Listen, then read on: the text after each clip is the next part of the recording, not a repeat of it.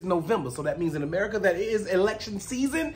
5 ways to survive election season in the States, if you don't know. Number 1, most important one, if you are not into politics, stay out of them. I think I have over 3,000 videos on the internet, and I think 4 are about politics, and I'm not picking nobody's side. You can't even tell me what I represent or stood for. If you are not political, if you're not into politics, if you don't got a lot of time to debate both sides, if you don't got time to prove your point, if you don't got a lot of time to try to convert somebody that don't want to be converted, stay out of politics. It's the safest place to be. It's the safest thing to do. If you have a political affiliation, you can keep that to yourself. And if you want to put that out there, just be advised that it's going to come back in a way that you may not be prepared for it. If you are not a political person, stay out of it.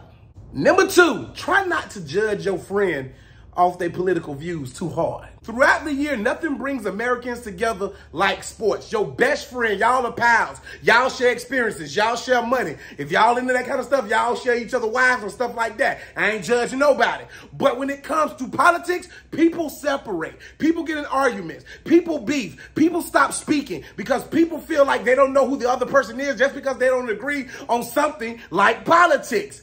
Remember who your friend is. Remember who your friend was before this. Remember who will be there before you after this. These things happen. These elections happen. And remember who you are. Do not let the election season and politics change who you are or make you an ugly person.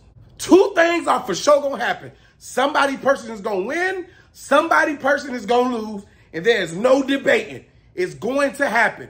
But learn how to handle it maturely. Now, I know this is easier said than done because you fight for something. You want something to happen so bad. You won't change. You want things to swing your way. But sometimes it just doesn't happen that way. Cars might be flipped. Flowers might grow. Buildings might burn. Buildings might get built. Money might be made. Money might be lost.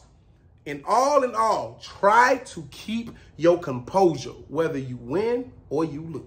Number 4, if you have a political opinion, it's going to be taken out of context. My name is Josh Prey, and I should have put a voting poll on this video. But I guarantee you, somebody going to take this video and say, he's being too political. Why is he even talking politics? He need to shut up and just stick to comedy. Then somebody going to say, Josh, we know you swinging right. Just go ahead and admit it. It's okay. Somebody going to say, nah, he's a leftist. He's a far left guy, and we know it and we love. Somehow, no matter what you say during election season, it's going to be taken out of context. It's going to be taken the wrong way. You don't even mean none of that. But be aware, somebody going to take your words and twist them and screw them up like a Pauly Shore movie.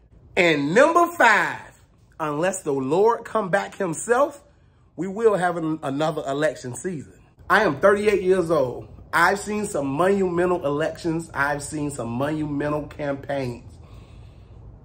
Unless the Lord comes back, we're going to see another election. We're going to get a chance to do this again.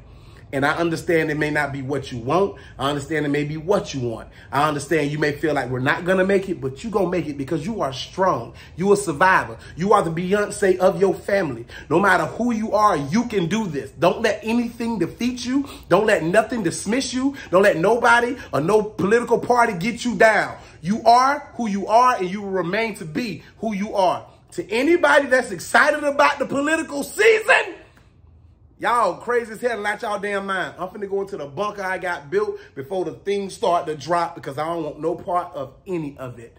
Toodaloo.